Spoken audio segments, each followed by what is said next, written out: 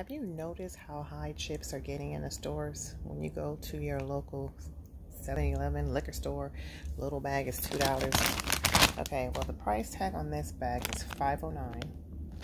But right now, Sam's Club had these big bags for $2.99. Okay, it's a big bag of chips. Huge, huge, huge. Over a pound of salt. Okay, so when you guys are buying chips, I highly recommend going to a Costco or Sam's Club.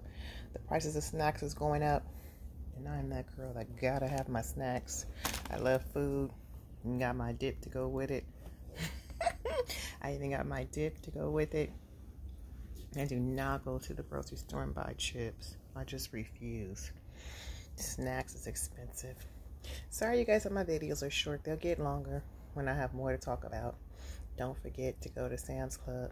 Again, it's a nice big bag. They don't sell these sizes in the grocery stores. You gotta purchase you a Sam's Club card. Go half with somebody. If you get 2 cards, go half. $60, split it, $30. You got that. So imagine paying $30 a year and how much money you're going to save. All right, thank you for eating with the Earls. We'll see you guys later. Let me get to my chips and my dip. Thanks for watching.